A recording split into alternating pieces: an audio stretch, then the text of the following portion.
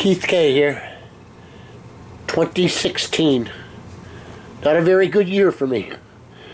But it was a pretty good year as far as metal detecting. The second half of the year I was in a battle with some prostate cancer. But enough about that. Let's go ahead and look at what I did get. And happy to have gotten what I have here. First thing I like to do is show my clad. I've already wrapped up the pennies. I got $11 in pennies over there. That's a lot of digs. And then my coin jar. Let's just push this down and it'll give me a number, I'm sure of it. Okay. 140.71. Wow. So with the $11, that's 152. No, 151. 151.71. I think I'll buy something. Maybe a new camera. I'm having a little bit of problems with this. Stand by.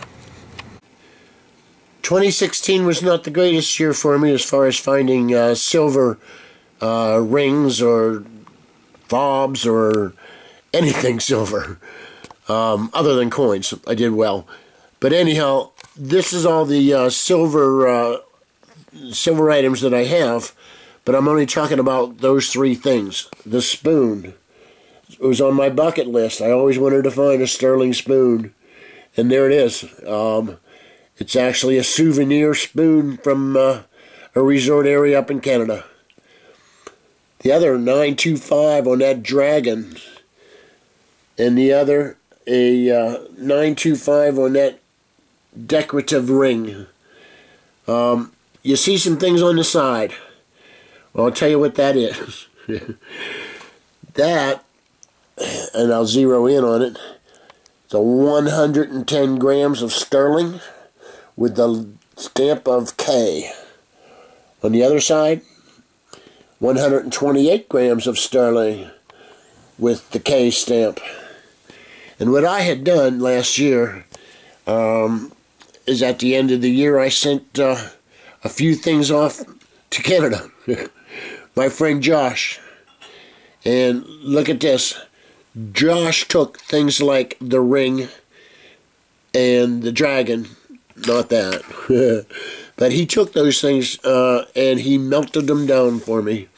I had a lot of dumb 925 silver. I call it dumb because, hey, what am I going to do with it? I am not going to wear that dragon or need that ring. But whenever you melt it all down, you come out to something like that. That's pretty cool.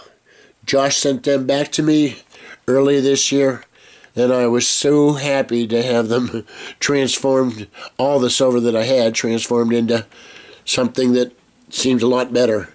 You take these two and you put them together, and they clang like silver dollars. I love it. Anyhow, let's move on. Well, there it is. By midsummer 2016, I had accumulated 63 silvers. I'll go down and take a closer look for you and show you what I got.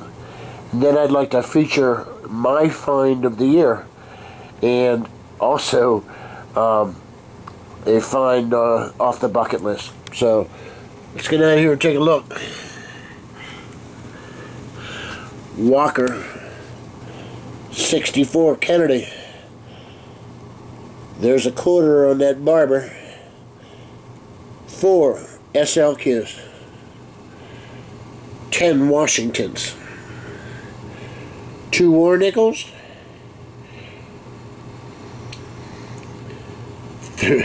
What is that? Oh, 6. There's 6 Barber dimes. The oldest Barber dime being 1900.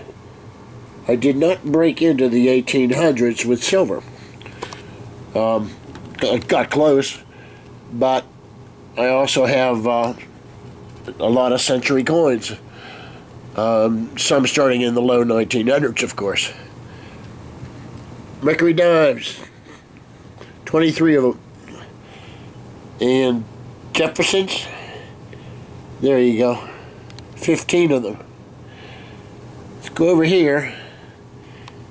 These are all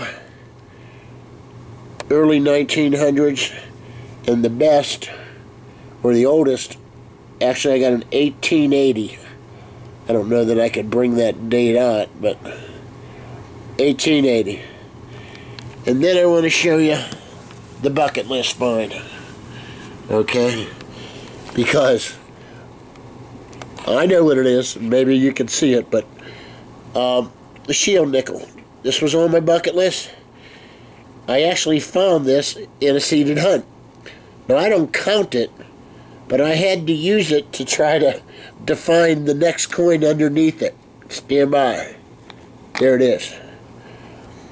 I don't know if you can see the same things I'm seeing, or that I know is on that coin, but it's definitely a shield nickel, okay? And I wished it looked like that, but it was a piece of toast. I mean toast. Let's just turn it over for a second. I don't know that that shows anything either, but I can tell it's a shield. I don't know a date, and I'm happy to have it, but I want a better one. Okay, and then my find of the year. That's it right here. And I'll tell you why it's my find of the year. It's an old large cent. I got it on a live day. Have a video out there on it.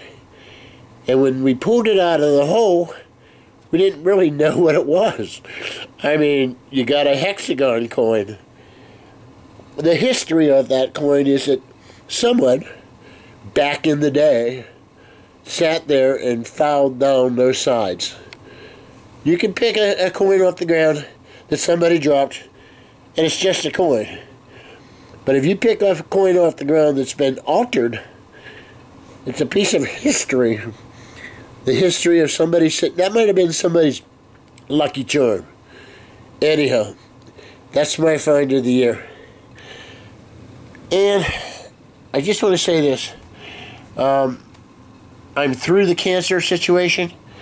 I'm going back now for some radiation, and that's only to help keep cancer at bay. I can only improve my situation by staying on top of it. And I want you guys all to know, go get your blood checked. PSA. The PSA, when those numbers go high, you may have a problem. That's what helped me. That's what you guys should do. Thanks for watching Detecting the Berg. Listen, I can't wait to get out there and start hunting this year. I lost a lot of time in chemotherapy, and I haven't felt very good. Only starting to get a little bit better now. But I can't wait to get out there. Happy New Year. Happy 2017. Stand by.